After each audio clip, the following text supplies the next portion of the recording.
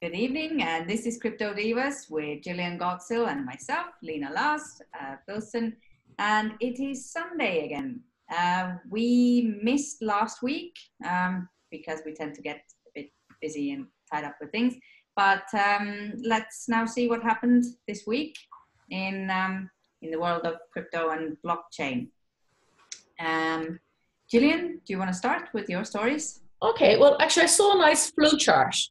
And this whole thing, is Bitcoin dead? And all this sort of thing. And a really clever flowchart that has, first thing was, is it still settling millions of dollars worth of value every day? Yes, it's alive. Is the unit price greater than zero? Yes. Are blocks still arriving roughly every 10 minutes? Yes. Guess what? Bitcoin is still alive. I thought, wow, because Warren Buffett's come out saying again, oh, it's delusionary and it's so Bitcoin, by that simple flowchart, is still alive. That's great to hear. But yeah, it's a good point. Like people keep saying Bitcoin is dead, Bitcoin is dead. But as long as it has value and transactions are happening, it clearly isn't dead. Yeah, totally. I've been sort of in the past few weeks really following the story about the QuadrigaCX, and oh my God, the plot thickens again. So I found this article. Of course, you always need to be wary of fake news. But apparently, one of the co-founders of QuadrigaCX is a convicted felon who served time in the US. And his role was online identity theft, and he was part of it. So I think he did. This is from outline.com. And they state that he served 18 months and was in house arrest in the US. Then later on changed his name, moved to Canada, and they started some exchange businesses. So, that raises a few more questions. What is actually going on? Because I saw there was also Kraken's put up a competition offering, I think it's 100K, whatever, if people can find the missing funds from that CEO. Because it's 190 million missing, whatever. So he's put up 100,000 reward. But then also they were saying that a lot of the missing wallets, which the money is missing from, is actually on Kraken itself. So it's on Kraken, Bitfinex, and another exchange too as well. So it's kind of weird. And then they brought in the actual QuadrigaCX themselves, brought in Ernst & Young to do an audit. But they're still missing 26,000 Bitcoin. So it's just, it's weird, isn't it? There's so many stories floating around. Yeah, and the whole story is about it being in cold storage and no one can get it, but they did check and the cold storage wallets were actually empty. Yes, and yeah. They transferred money out just before the guy died, and now they have accidentally sent $400,000 into this cold wallet.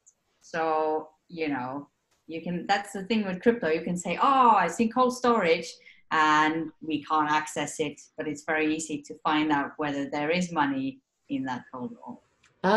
That makes sense to me now. I didn't quite understand the implications of it. So they found the wallets and they're empty. So yeah. Where is the money? That's a very good question. Also, the question is, is the guy really dead? Some articles suggested that may not be true because they said that he had complications due to Crohn's disease, which normally isn't fatal, and he was a relatively young man. And also it happened in India, and apparently it is very easy to fake death certificates in India. Wow, that is interesting. That's a story. That is a story for sure. So I'm waiting for sort of new things that happen. And of course, if the man is dead, I'm really sorry for. Of course. Yeah, everyone's lost. But, something really weird is going on. $190 million has just vanished into thin air. Yeah, interesting. Wow. Okay, but I have another competition. Binance doing competition to their DEX. They've got a beta version out. And I'm not quite sure how it works. It's not about how, I don't know, I have no idea how it works, but if you are successful, you win $100,000 worth of Binance coins. So if you can figure it out, you're a trader. worth checking it out. But I have no idea how it works. Yeah, should have a look at that really. You should. You're a trader. You should have a look at it. I'm not good. It's something to do with price volatility, and oh, I have no idea. It made no sense to me. Yeah, I've not been sort of day trading for many years now, but it's interesting. So. And then did you see that delete Coinbase campaign? Yes. Because they've acquired Neutrino, I think is the name of the company, which is part of the hacking team that sells, and I read offensive surveillance capabilities to the government, law enforcement agencies, and large corporates. And then they had a problem, so it's delete Coinbase, and they had a problem because you have to have a zero balance on your Coinbase account to delete it. And lots of people have dust in their accounts, which is like, fragments of cryptocurrency, and they can't close their accounts. So there's a lot of angst over there on the delete Coinbase campaign. Mm-hmm. Yeah, I remember. I do actually like these kind of campaigns. So if a company is doing something wrong, that you delete them. But the thing is, people have a very short memory online, or if they needed for something, they will. Like I deleted Uber. When was it? When their CEO came out with some outrageous things that he said. I can't even remember what it was, and I thought, that's it. I'm never using Uber again. There's other apps out there. But of course, in certain regions, or let's say if in Tallinn Taxify was taking too long to come, I would use Uber again. Yeah. So, do you remember when the French were doing nuclear tests someplace, somewhere in the world? It was about 20 years ago. And I was married at the time. We said, we're never drinking French wine again. I think I've drunk French wine since, and I can't even remember where the tests were. Maybe they stopped the test. I don't know. Yeah. Well, it's nice to, kind of boycott things that your views don't align with, but it's not always permanent.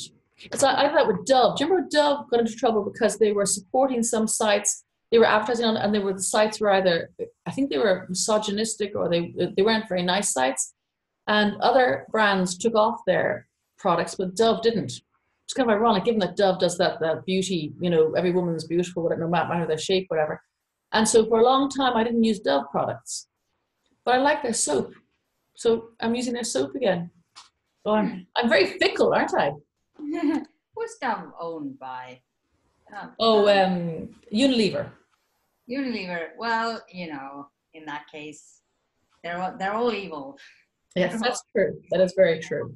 They own everything. So there's really you can boycott Dove, but you'll probably be buying something else that they own. What else did I find here? Oh, so Ripple is now trading on Coinbase. And this was, there were some rumors, was the end of 2017, that Coinbase would have Ripple on the exchange, but that never happened. And that, of course, saw a big spike in the price.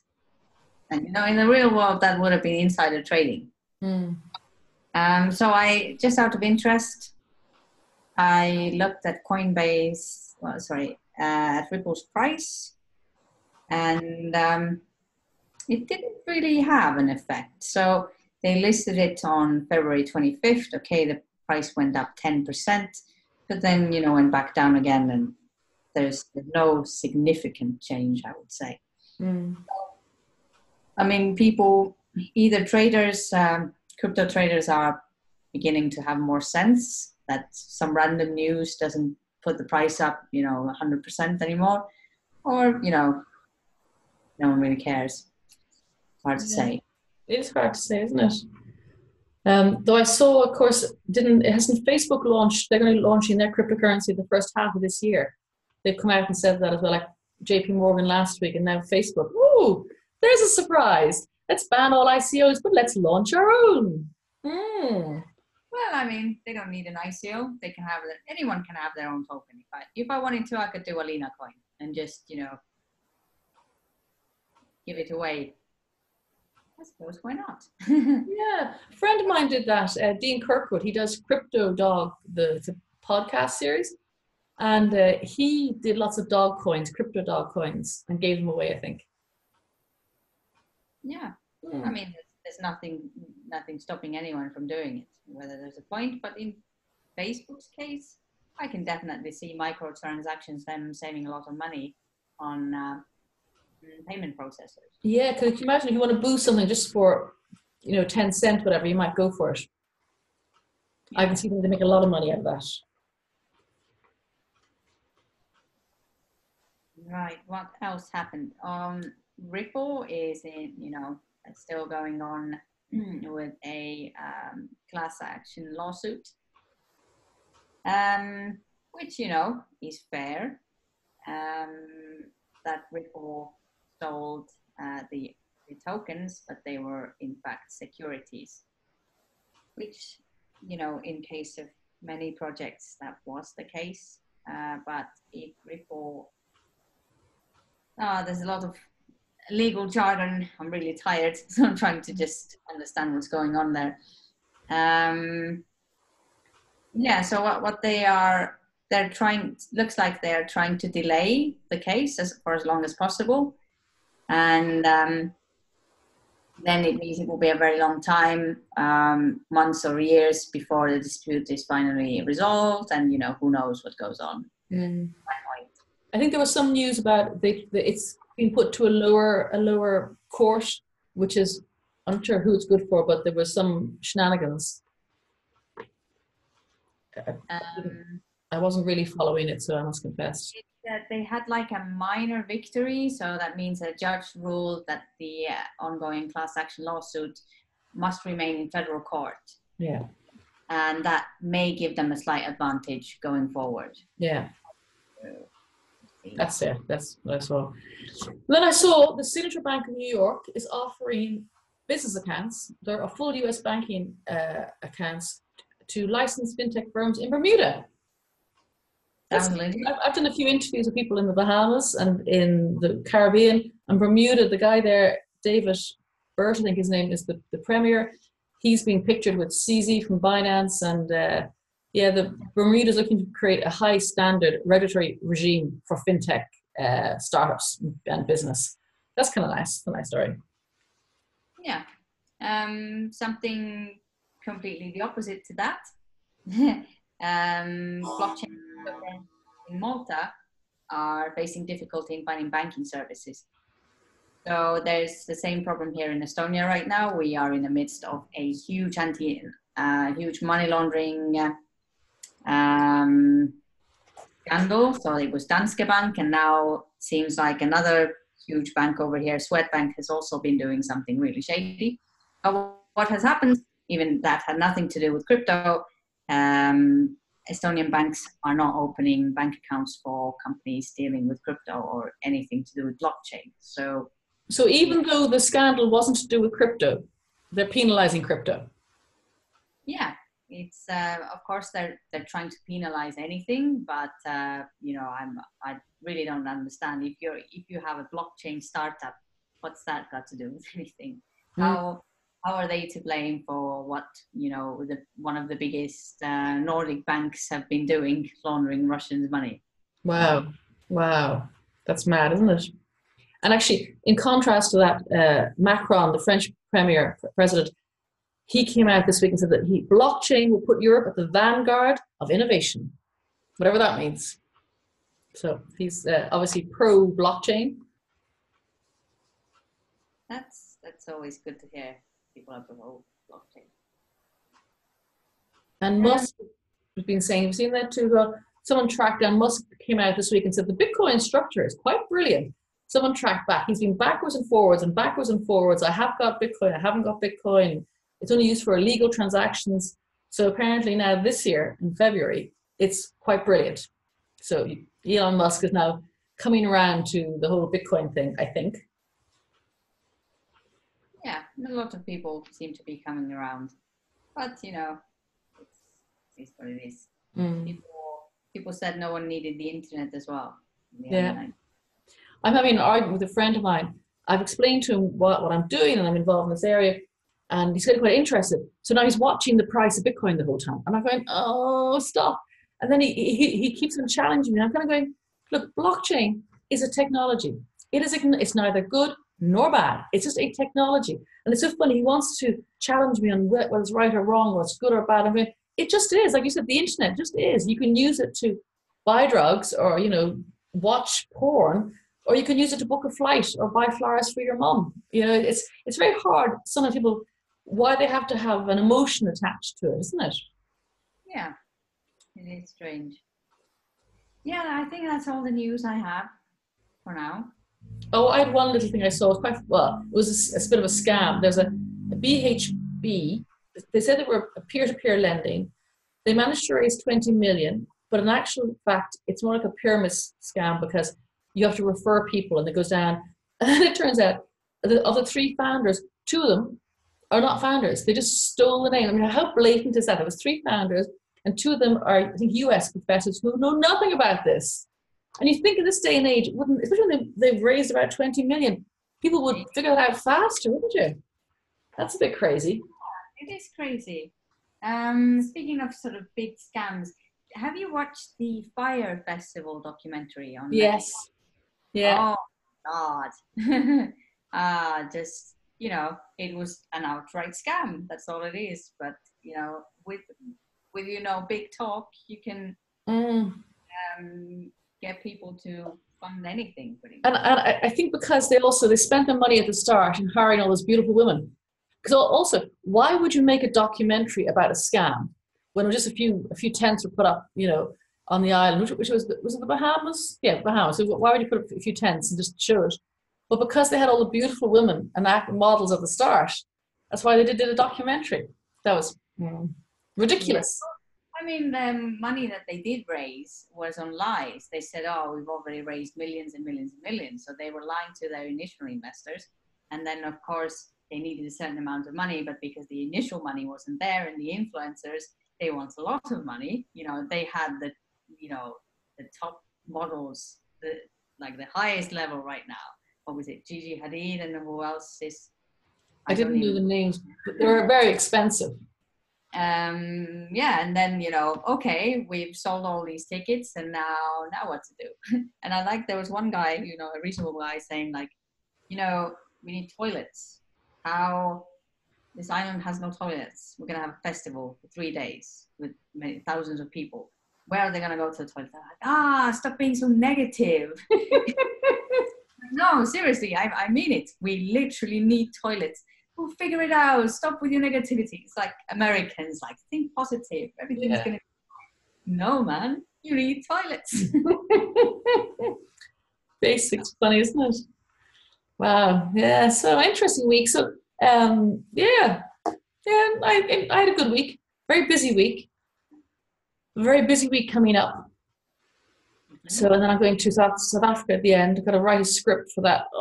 90 minutes. I've got to talk for 90 minutes. How can I talk for 90 minutes? Quite easily, actually. I had the same panic recently. I agreed to do a lecture in the Estonian Business School for MBA students. And I thought I'm going to do a little keynote, talk to them about cryptocurrency and blockchain. So I agreed. I said, yeah, of course, no problem, I'll do it. And they get back to me. I said, okay, so it's 4 academic lessons, 4 academic hours. I'm like, oh, how can I talk this about? It's fine. There's plenty to talk about. Okay. The end to the lecture. People want to listen. There's lots to say in blockchain.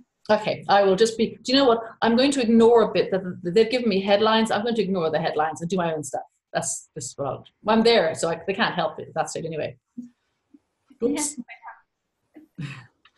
Yeah. So good week. So I will see you. I might see you next week early because on the Sunday. Oh no, I'll be in South Africa. I'll talk to you on the Sunday because I'll be able to do it from there. It'll be hopefully sunny in Johannesburg.